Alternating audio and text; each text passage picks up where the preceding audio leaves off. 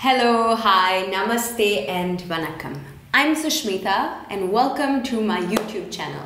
In this video, I'm going to tell you about asana and how it's basically philosophy in action. I know that sounds a little bit absurd because philosophy is all about ideas and big thoughts, and action is all about doing stuff, right? And how does asana or physical posture even relate to these two? So this is what we're going to dive into in today's video. Firstly, I want to tell you a little bit of a story because I was introduced to philosophy much before I was introduced to asana or physical posture.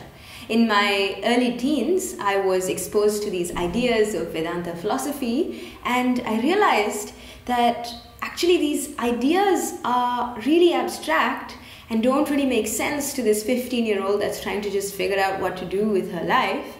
And then I realized only after I did my first practice of primary series that they both actually lead to the same goal in some way. So Advaita philosophy or non-dual philosophy posits that the little self is no different from the ultimate self, the grand self with a capital S. And when we think of it in practical sense, asana or physical postures are actually the most tangible way to experience that non-duality, to experience a state where there is no difference between this thinking thing up here and a feeling thing down here. It is a state when you're doing downward dog and you don't necessarily feel this difference between your left and right sides. It's this place of just being in the state of the asana. And the way to achieve that is through the medium of our awareness. Awareness is not just attention. Awareness is more like a flow of attention. And when we add in these qualities of vigilance, when we add in this quality of present-mindedness, we realize that through the medium of attention, we can in fact in those moments integrate the mind and body in any given moment. Now, you and I may not be the same as a sage sitting on a rock for many years, just sitting like a Buddha, super quiet and really like finding this sense of enlightenment. But you and I can experience the same experience of non-duality because it's the same fundamental principles that underlie both meditation and performing yogic postures. And I know this might be a little bit hard and difficult to understand at first, but if you think about it, we're doing the same things. We're working with mind control, we're working with the sensations of the body, and we're training the attention, we're training the vigilance, we're training this awareness to come in and permeate the physical structure. And in that process, we're actually breaking this barrier between the mind and body. And that's why asana is philosophy in action. Everywhere I turn, I literally read that yoga is more than just postures. Of the 196 Yoga Sutras, only 3 talk about asanas. So why is modern yoga so obsessed with it? Why is it so important that we even do asana? Why is it that when you go to a yoga class, you basically have breathing, postures and relaxation, and that's it? How come that we don't really understand the philosophy or we don't do much more in our modern society? The reason is, and I think that there is a lot of value in posture itself as a tool or a medium to achieve meditation. It's not just that all these postures are for the performance of Padmasana, so you can sit like a rock for many hours. It's also that the process itself, the process of learning these postures themselves become meditative, become a reason for us to turn inward. And each of these postures, there's so many, it provides variety for every different type of temperament. Have you been to a hot yoga class where, the instructor is giving you different types of asanas that you've never even heard of, and then you go to a hatha class and they're named completely differently? It's built for different temperaments. It's also built for the nature that you come in with into this world. And that's the beauty of it, right?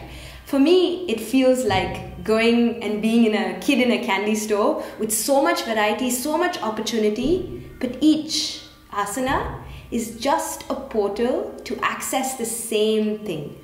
Each asana is just a portal to access this uninterrupted concentration, to achieve this kind of state where the mind and body are truly integrated. Each of them is a portal to access this state of Advaita or non-duality. So when we perform these asanas in the correct way, in a way that integrates the philosophy into the actual practice, we can realize that maybe the performance of asanas themselves will be the meditation, will be our tool for progress.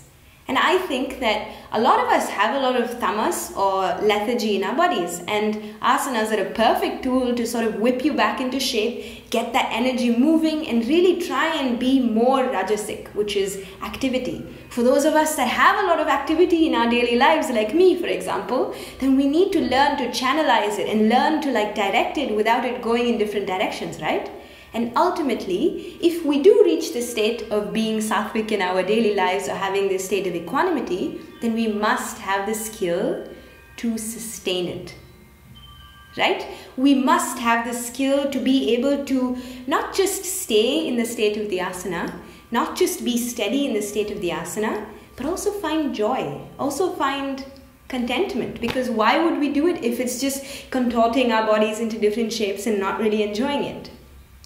Because each of these asanas, each of these compromised positions serve as a way for us to train our responses, to train our habitual ways of responding when life puts us in these situations, when life conforms us into these really twisted positions and your hands are tied, but you have the opportunity to free your mind. You have the opportunity to create space with the breath, and you have the opportunity to respond with calmness, with poise, and with a sense of really deeply moving this energy and moving out of the asana as gracefully as you entered it.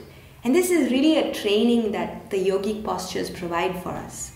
So asana can be a fantastic tool for most of us to access these states of non-duality, for us to work with our bodies, our tangible bodies and our temperaments for every different type of temperament, and ultimately to even train our responses in daily life, because when we put ourselves in compromised positions, we have yet another opportunity to respond to it in a different way. So I think that asanas are just metaphors for life. Each asana is actually named or inspired by nature. Whether it's tree pose or tortoise pose, all of these poses have this quality of being inspired by nature. And when we invite in these qualities of the asana into our own psyches, we begin to realize that we can take inspiration from nature and use that as a tool to cultivate our own responses in our daily lives. And so I think our personal practice must include asana for this reason. It's that it's a tool for self-purification.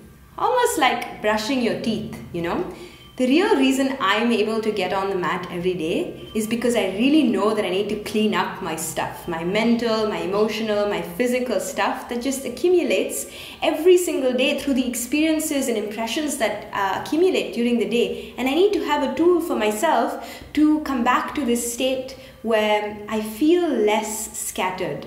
I feel less all over the place. And I can come back to this groundedness, this sense of my physical body, the sense of really feeling grounded, embodied, and being in the moment. And every asana is just a portal to access that. So the practice then becomes the teacher. So next time you're on the mat and you're trying to figure out why on earth you're contorting your body into all these different shapes, remember this. Remember that each of them is just a tool to access that ultimate state, to train your responses, and ultimately to find this sense of contentment, this sense that your body can do so much. I hope you enjoyed this video, and I look forward to seeing you in the next video. Thank you so much. Namaste.